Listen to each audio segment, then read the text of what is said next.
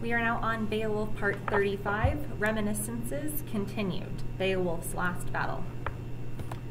He seeks then his chamber, singeth a woe song, one for the other, all too expensive, seemed homesteads and plains. So the helm of the Weeders, mindful of Hirbald, heart sorrow carried, stirred with emotion, no wise was able to wreak his ruin on the ruthless destroyer.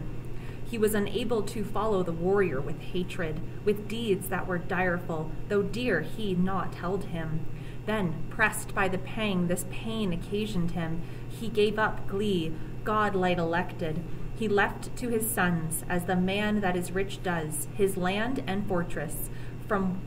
When from life he departed, then was crime and hostility twixt Swedes and Geatmen, or wide-stretching water-wearing was mutual. Burdensome hatred when Hrethel had perished, and Onglitho's offspring were active and valiant, wished not to hold to peace over sea, but round Hersona Barrow often accomplished cruelest massacre. This my kinsman avenged, the feud and fury, as 'tis found on inquiry, though one of them paid with it forfeit of life joys. With price that was hard, the struggle became then fatal to Hasten, lord of the Geatmen. Then I heard at morning one brother the other, with edges of irons egged on to murder, where Ongertho maketh onset of Eofor. The helmet crashed, the hoary-haired skeefling sword-smitten fell.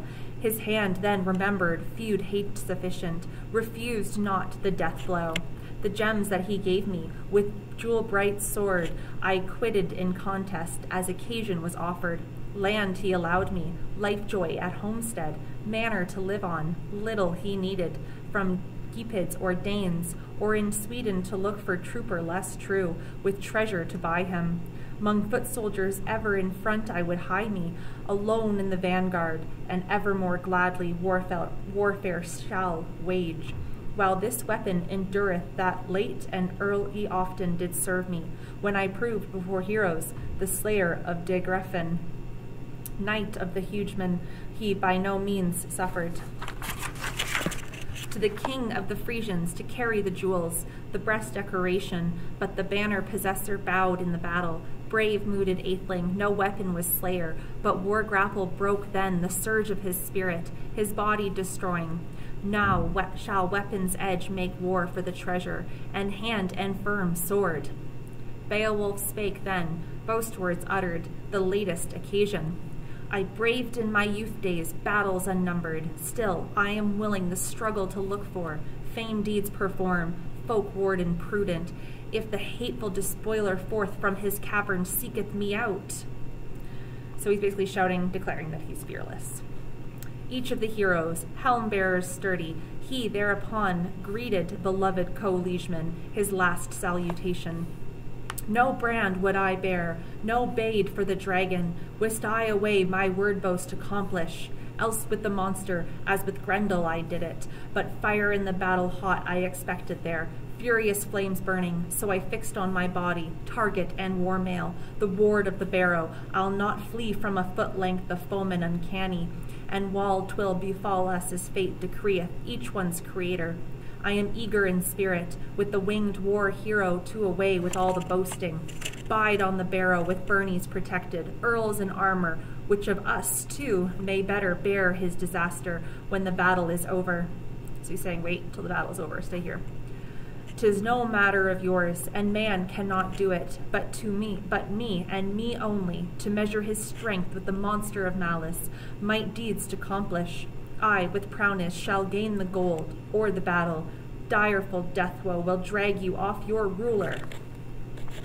The mighty champion rose by his shield then, brave under helmet, in battle mail went he, neath stip rising stone cliffs, the strength he relied on, of no one man alone, no work for a coward.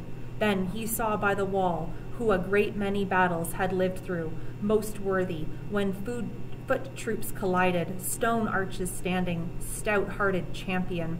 Saw a brook from the barrow bubbling out thenceward. The flood of the fountain was fuming with war flame, not nigh on the horde, for season the briefest. Could he brave without burning the abyss that was yawning? The drake was so fiery. The prince of the Weders caused then that words that come from his bosom. So fierce was his fury, the firm-hearted shouted. His battle-clear voice came in resounding. Neath the gray-colored stone, stirred was his hatred. The horde ward distinguished the speech of a man. Time was no longer to look out for friendship. The breath of the monster issued forth first, vapory war sweat out of the stone cave. The earth re-echoed. The earl, neath the barrow, lifted his shield, lord of the Geatmen, toward the terrible stranger. The ring-twisted creature's heart was then ready to seek for a struggle. The excellent battle king first brandished his weapon, the ancient heirloom of edges unblunted. So Beowulf's got his sword. To the death planners twain was terror from other. The lord of the troopers intrepid stood then 'gainst his high-rising shield when the dragon coiled him. Quickly together in corset he bided. Then he went in blazes, bending and striding, hastening him forward. His life and body the Tage well protected, for time period shorter than wish demanded for the well-renowned leader.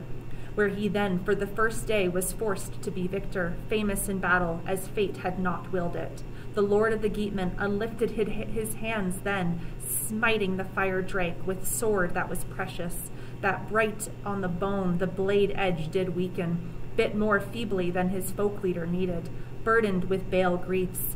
Then the narrow bale protector, when the sword blow had fallen, was fierce in his spirit. So the dragon's real mad. Flinging his fires, flamings of battle, gleamed then afar. The gold friend of Weders boasted no conquest. His battle sword failed him, naked in conflict, as by no means it ought to, long trusty weapon. So his sword has failed him. 'Twas no slight undertaking that Igrothros's famous offspring would leave the Drake cavern's bottom. He must live in some region other than this, by the will of the dragon, as each one of the earthmen's existence must forfeit. 'Twas early thereafter the excellent warriors met with each other. Anew and afresh the horde ward took heart. Gasps heaved then in his bosom. Sorrow he suffered, encircled with fire, who the people erst governed. His companions by no means were banded about him, bairns of the princes, with valorous spirit, but they sped to the forest, seeking for safety. The soul deeps of one were ruffled by care. Kin love can never aught in him waver, who well doth consider. So his comrades flee, the comment of blood being thicker than water. Now we are on part 36. Wiglaf the Trusty. Beowulf is deserted by friends and by sword.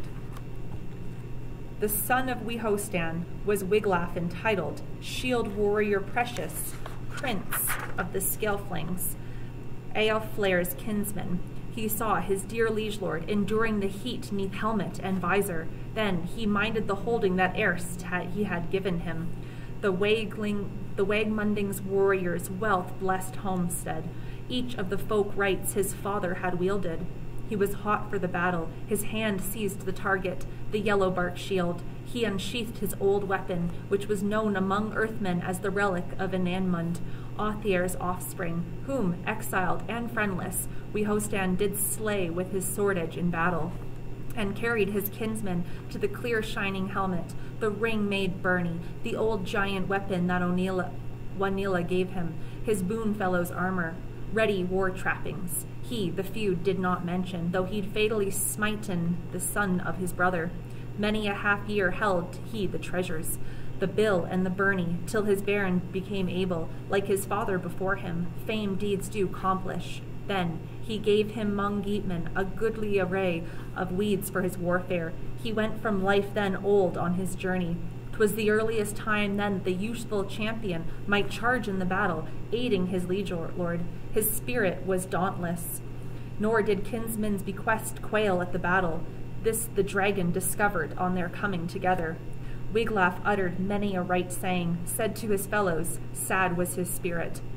I remember the time when, tasting the mead cup, we promised in the hall of the Lord of us all, who gave us these ring treasures, that this battle equipment, swords and helmets, we'd certainly quit him, should need of such aid ever befall him. So he's kind of trying to appeal to the pride of the cowards. In the war band he chose us for this journey spontaneously, stirred us to glory, and gave me these jewels, since he held and esteemed us trustworthy spearmen, hardy helm bearers, though this hero achievement our Lord intended alone to accomplish. Ward of his people, for most of achievements, doings audacious he did among earthfolk. The day is now come when the ruler of Earthwind needeth the vigor of valiant heroes. Let us wend us towards him, the war prince to succor, while the heat ye rageth, horrible fire fight. God wot in me, 'tis mickle the leaf year, the blaze should embrace my body, and eat it with my treasure bestower.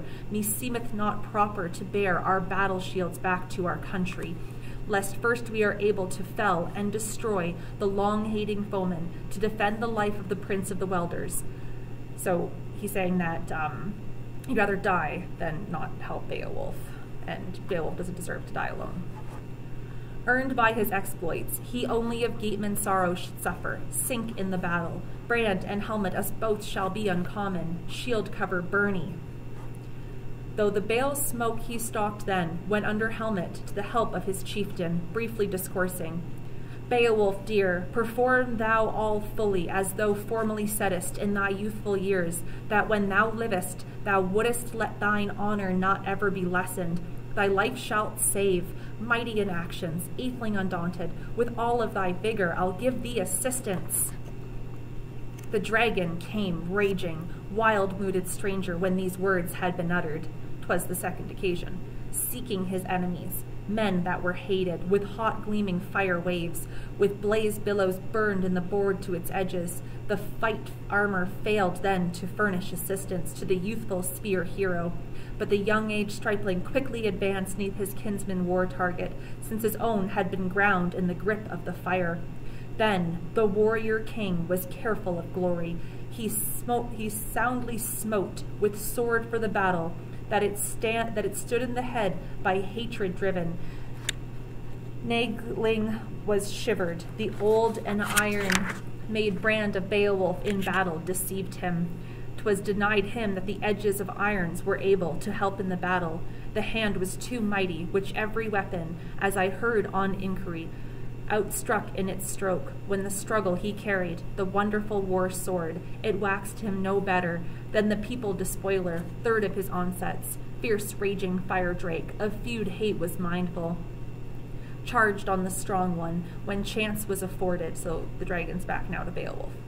Heated and war grim, seized on the neck with teeth that were bitter, he bloody did wax with the soul goring seething, sword blood in waves boiled. All right, now we are on part, that's it for this video. I can only do 15 minutes at a time.